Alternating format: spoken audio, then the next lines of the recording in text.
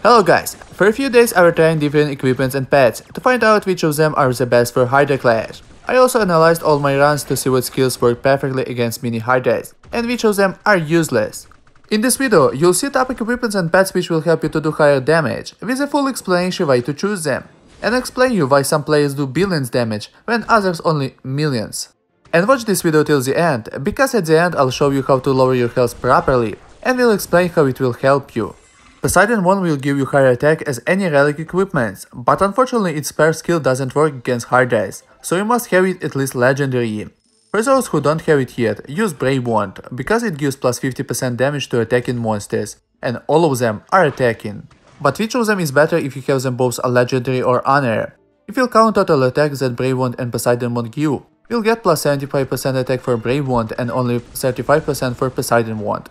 But use Poseidon Wand, when it's legendary its wave can freeze monsters and frozen enemies won't attack you, as a result you can survive more rounds.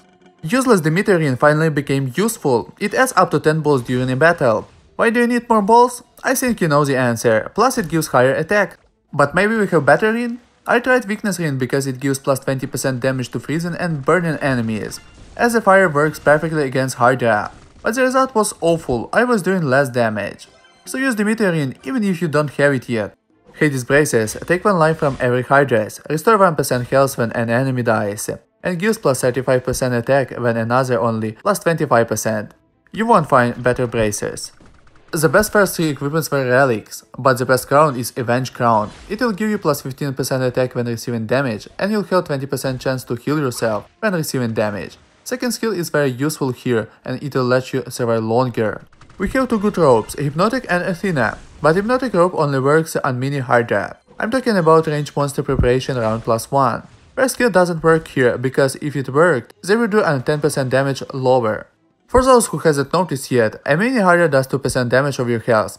Hydra's head 5% damage, and Hydra itself shoots 3 orbs that takes 10% and 2 times 5% health of your maximum health. I recommend Athena robe, besides it gives a shield of 5% of your maximum health. All healing effects plus 20%. You could notice that I insist on healing. Guys, it doesn't matter if you have 200,000 health or 100,000 health, enemies take percentage of your health, which I already mentioned. More rounds you'll stand, more damage you'll do.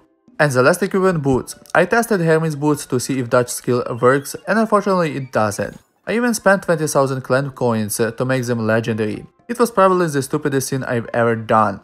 So use duplicate boots and you'll get 30% chance to get an extra when getting special balls. First pet that will help you is Butterfly, it will revive you. Next pet is Thunderwolf. Do you remember what I said about healing? This pet will recover 10% of your health when it collects 15 souls, plus it gives a lightning ball. And the last pet is Hydra, but I know that only a few have this pet. So if you don't have it, use Neon or Turtle or Sea Dragon or Thunder Dragon. All of them are good and will help you. If you're thinking about Octopus or Puffer, forget about them, because their skill don't work. There are 4 kinds of skills which will help you to kill mini Hydras: Fire, Laser, Lightning and Missile. Choose master skills for them, it will help you to take them down much faster. The best skill against minis is Fire Master with fireballs. Just look how many mini Hydras died in your Hydra boss when I got Fire Master skill. Next go Lightning and Missile skills. Lightning and Missile balls will kill more minis than Laser. That's why they are in second place, and the last what you should choose are Laser skills. So you have a choice, now you know what to choose. Guys, you probably saw how some players do billions damage, but how? My friend from Discord used the same equipments and almost the same pets, but I used Neon and he used Hydra to do high damage. And his best almost 14 billions when mine almost 2. He did so high damage because, as you could see, he has higher attack and almost all his equipments are eternal, which gives him more skills, plus he has almost all talents. By the way guys, on Discord you can find many useful information and chat with skilled players that will help you 24/7.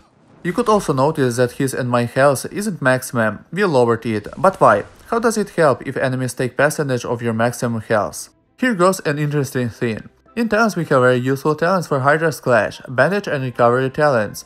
They heal a certain amount of points of your health, not percentage.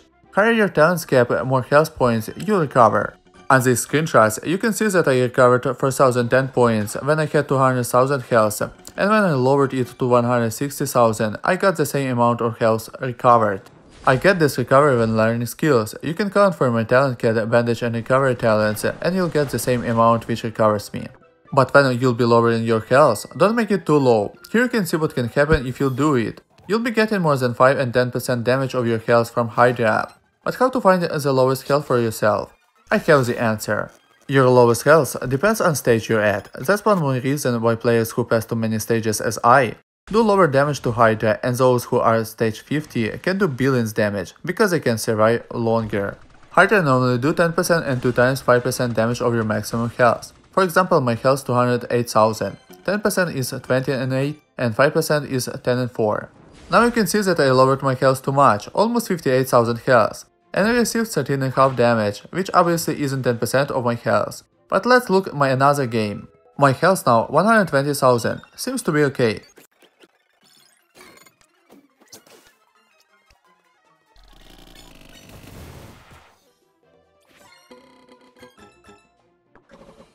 But again, I received 13.5 damage, it is still too low. But if you could notice, damage in both cases were the same, 13.5. Let's calculate. We take the damage 13.5, multiply by 10 and we'll get our lowest health. In my case it is 135,000. So let's check it if I get 10% damage from Hydra.